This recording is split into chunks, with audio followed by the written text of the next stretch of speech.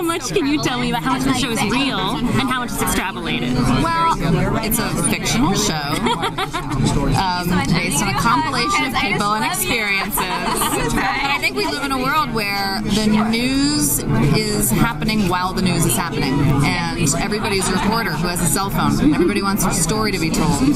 So we watch TV and we say, what's the truth? Who are the heroes? Who are the villains? And I think that's why this is so relevant right now. I agree with that. How much relevance do you think, like, as you talked about the news cycle now, but like our election today has brought up so much questions of like, what is even truth? I know, right? And who's going to believe the truth when it's told? So how much is incorporated in the show?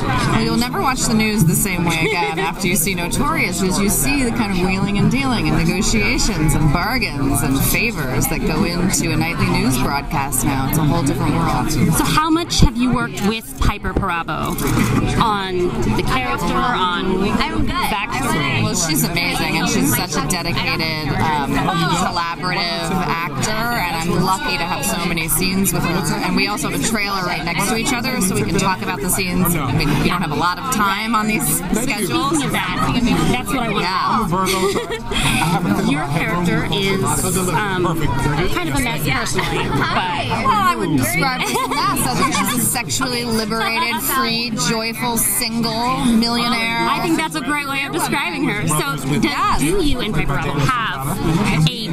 Are we a mess? No. Are your characters, do you have more of a positive relationship? Like, is she trying to lift you up, or do you have much more tension going on? Well, I think it's an interesting relationship, and I love what the writers are doing, because we are developing a friendship, and yet professionally, I'm a bit of a handful. And I think you're going to see that play out throughout the season, that kind of conflict. And how much of the conflict is derived from the cases, and how much would you say is a personal kind of? Gosh, it's really a combination of both. I mean, I think for our relationship, we both want the same thing, which is to be the #1 news broadcaster, to stay on top. Having said that, I want her to do her job as my producer, and I want to enjoy my life. And so I don't have to work as hard because she's such a phenomenal producer, so we can have very different work ethics.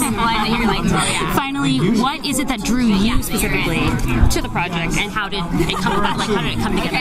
Well, this was my dream role. I mean, I was in New York on Broadway, and I got sent the script, and I just thought, I wonder if I'd ever have a chance to play a part like this. She was so spectacular, so funny, so dangerous. Yeah, she's already seems amazing in the trailer. And I think to be a woman and play someone who's the CEO of her own life is a great gift to any actor, any actress.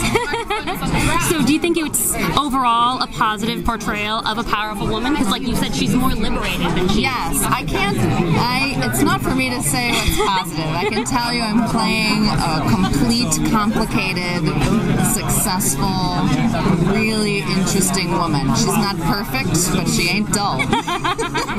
Thank you so much. Appreciate it.